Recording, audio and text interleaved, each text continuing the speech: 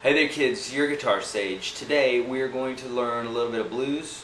So we've talked about this in some videos in the past here, but today we are going to be specifically playing blues in the key of C. And specifically this chord progression is from Hound, but it's a basic 12-bar blues progression. In this case it's a C7, an F7, and a G7. And I'm going to be playing different forms of that. I've got this on my looper pedal, so I'm going to be doing some soloing to it and that sort of thing here. But I wanted to tell you a little bit about what I'm doing here so you can kind of get the hang of it. So I'm using, I'll be using several forms of the blues scale, different fingerings and different forms. But the main one I'll probably be using is this blues scale that you see a lot. It goes something like this. If we were on the in the 8th position, so our first finger is at the 8th fret. First finger is at the 8th fret. Then you're going to play from the lowest string to the highest string. It's going to go like this. So on the low E, it's going to be 1 and 4, 1, 2, 3, 1, 3, 1, 3, 4.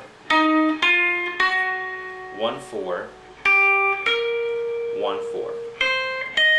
Okay, that's your basic blues scale. So you can do other things in it, like you can slide up to notes like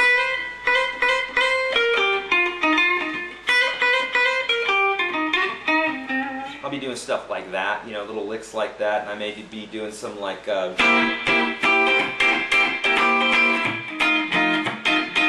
playing some basic kind of swing type chords, but for the most part I'm just going to be improvising because I want you to kind of get used to this idea of improvising and what that means. The basic idea of improvising is you're making it up as you're going along.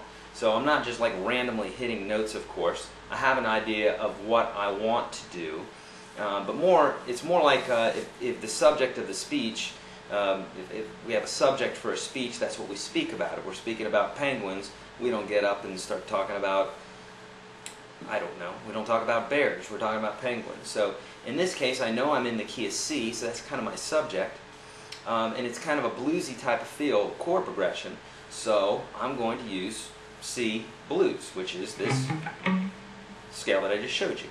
Okay, so I know I'm going to get a lot of questions asking what type of guitar this is, but it's a Gretsch G100. And it's my newest guitar, so I'm really anxious to use it and been using it a bunch. But so Gretsch G100 is what it is. Check it out. It's a great guitar. And so here we go. I'm going to play the chord progression, and the rest of this video is going to be improv. So check it out. Here we go.